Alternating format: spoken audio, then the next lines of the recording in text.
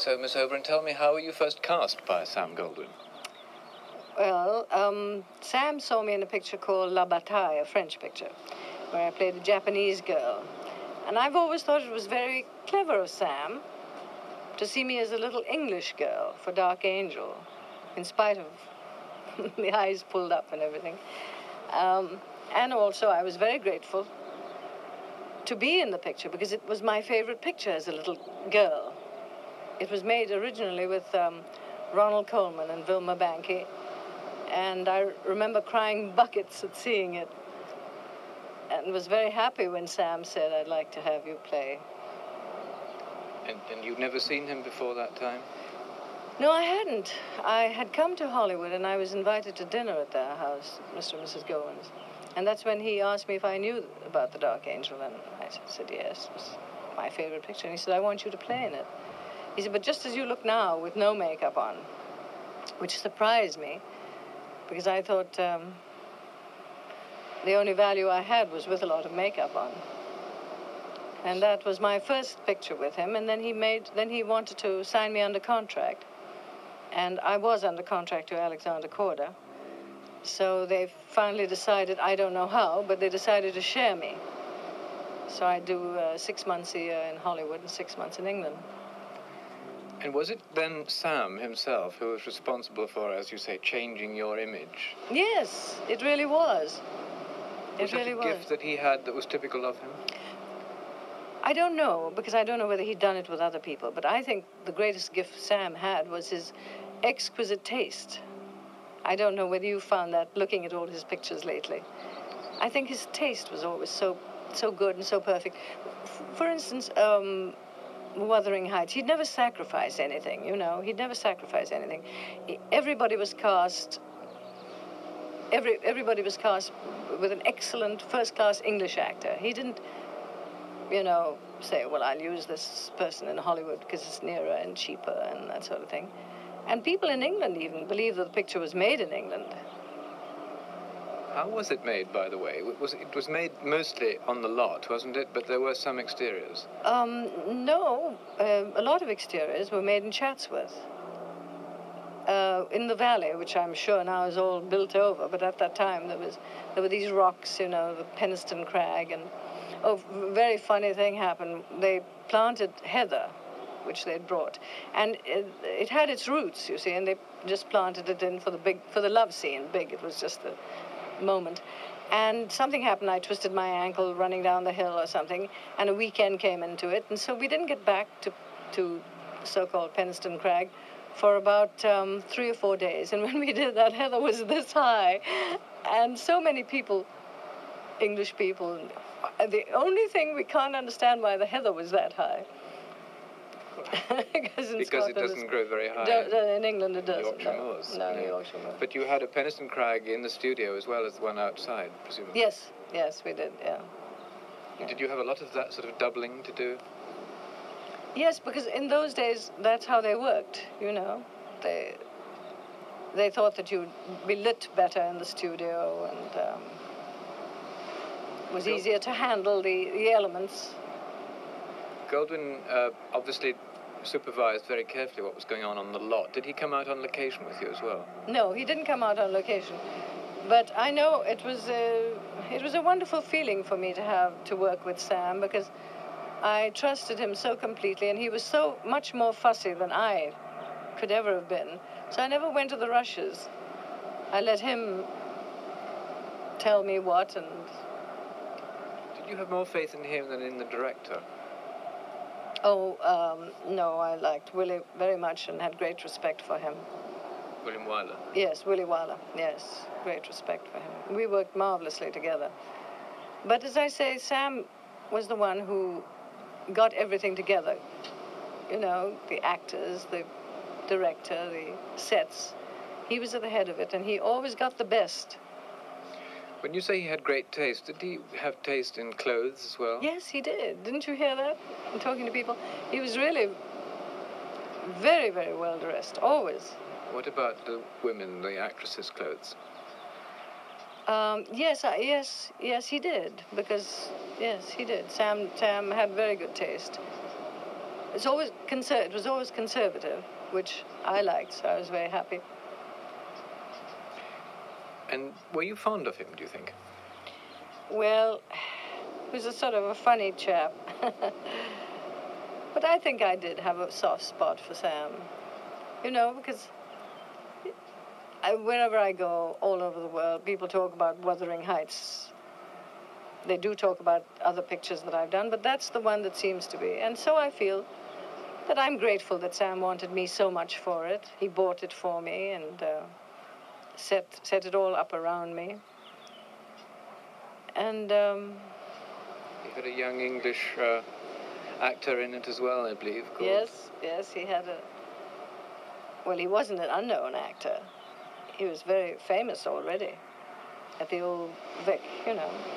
And he'd done some movies. As a matter of fact, we'd done a movie together, Larry and I. We'd done a thing called The Divorce of Lady X for Alex. Just about, I think, a year before. But it's his first time in Hollywood, wasn't it? Did he find it difficult? No, he had come out here before. He had come out here to do play opposite Greta Garbo, and it didn't work out. He came out to do Queen Christina, as a matter of fact. So he wasn't new in Hollywood. Talking of things not working out, weren't you going to do a picture called Graustark at one point with Gary Cooper that was stopped? No, I never heard of it. That's another little piece of encyclopedic Yes. misinformation. Is it? But then the famous These Three from the Lillian Hellman play. Yes, that was very courageous of Sam, I guess, you know, to buy this play, which he was not allowed to produce as is. Did you have problems with censorship on the picture These Three?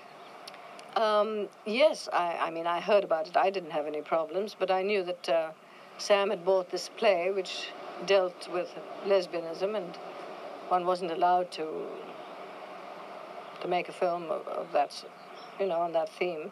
I suppose it was pretty daring that they allowed it on the stage. But he was very courageous. He bought it and had a script. I think Lillian wrote the script, Lillian Hellman. Marvelous script. And I think a very good picture turned out.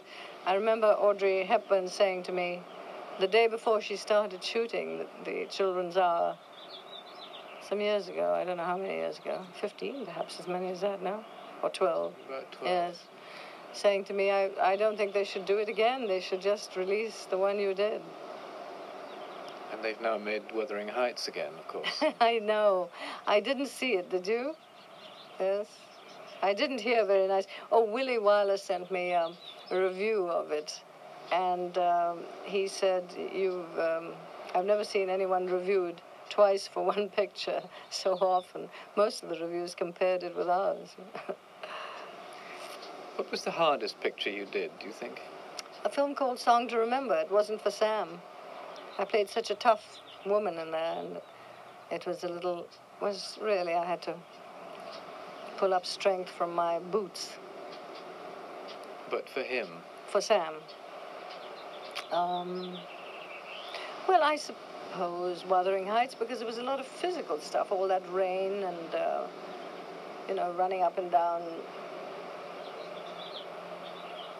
Penistone Crag, and it was hard work. What did you feel working for him in his lot, in his studio, that it was a significantly different experience from working with other producers? Well, I had never worked with anybody else except Alexander Korda, so I don't know, but I saw my other friends, all the actresses who were at MGM or Warner's or places like that. I saw that they just worked picture after picture, you see. I just made a picture for Sam a year and a picture for Alex, so I didn't make that many pictures. But you did subsequently make a few more. Yes. Was it always an experience, therefore, the Goldwyn experience, one that you look back on as rather special? Well, no, they were my first pictures, and so I suppose. What about Goldwynisms? Were there any of those in your experience? Yes, he once said one to me, and I really couldn't believe he was saying it while he said it. He got angry with Willie Wyler. Willie was supposed to do a picture I did called, I think it was Beloved Enemy. And they had a falling out or something, and And Willie left the studio, and Sam asked me to come to his office, and he was telling me there was going to be another director, and he said he was so... I'll never forget that Wyler. He said, I'm going to make him eat apple pie. I thought it was so lovely because it was so innocent. I've never heard that one before. No? Well, it's a direct one, Yeah, Usually you read them and they're relayed and they change. Did you have, we hear lots of stories about him being in rows and shouting at people and throwing people off the set and so on. Did that ever happen to you at all? Never. He never got angry with me. I saw him get angry with Larry once. You must try to get him to tell you that story. Well, you tell it just in case he doesn't. Shall I? In case he doesn't? Well, poor Larry had got athlete's foot at the Santa Monica Bay Club. But he went to work nevertheless, and he used to go, it was apparently very bad because I've never seen anything like that. All the legs bandaged up, feet bandaged up, and crutches. And we'd been shooting for about a week. And Sam came on the set one day, and here was Larry with all his feet bandaged up and his crutches sitting in the corner. And Sam called him over, and Larry says he hobbled up thinking that Sam would pat him on the back and say, this marvelous creature coming to work with this terrible infirmity. And instead, Sam looks at him and he says to everybody, this actor, he says, is the ugliest actor in pictures. This actor will ruin me. Poor Larry. And everybody was flabbergasted. He had seen the rushes of the first few days, you see, and Larry was playing the stable boy. Well, Larry was doing it as you would at the old Vic. He really was dirty, and he really was a stable boy. I think it's very sad and very funny. But Larry and he took it so well, If he'd done it to me, I think I would have died. Well, that's I would never. People, yeah. I would never have been able to work again. I know. Well, he was proverbial for sending girls home in tears. Really? So we've been hearing, yes. And then not meaning it, or the next day coming back, and saying... Well, that was very tactless because, I've always thought it was funny because Larry was so marvelous about it and told it so well, and it didn't... You see how he turned out in the picture. Absolutely incredible. But when I think of it now, I think that if someone did that to me, I would just have to go home and never appear again. But Larry, I think, understood, too, that he had overdone the makeup, I'm sure he... But still, that's not his responsibility, ultimately. I mean, it's the directors and the makeup people and the art director and all that. Yes, there was many people, as you say, many people. I mean, Willie should have said it was too much. The makeup people didn't have to. Exactly, many people responsible for that. But still, he took it so well, and he's told it so many times, and we've always laughed. And